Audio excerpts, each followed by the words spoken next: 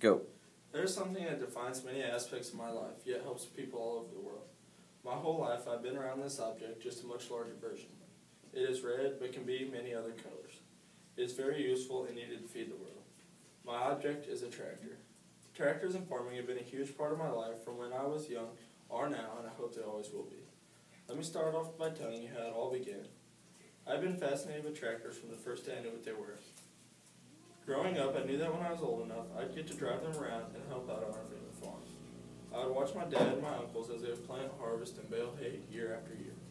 One of the best memories I have is riding with my dad in the tractor as he worked, and even though there wasn't a seat and every bump meant hitting my head on the window, I still jumped in there with him every chance I got. When I was 8 years old and I had started learning how to operate a tractor alone, my dad decided to let me drive.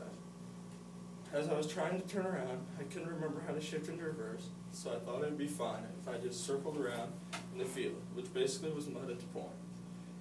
And I made a large donut-shaped rut right at the opening of our field.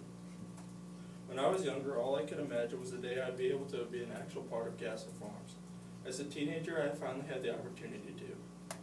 While most teenagers spend their summers going to camps, hanging out with friends, or playing sports, I dedicate mine to working on the farm daily. If you ask most high school students the average hours they worked a week, what do you think they'd say?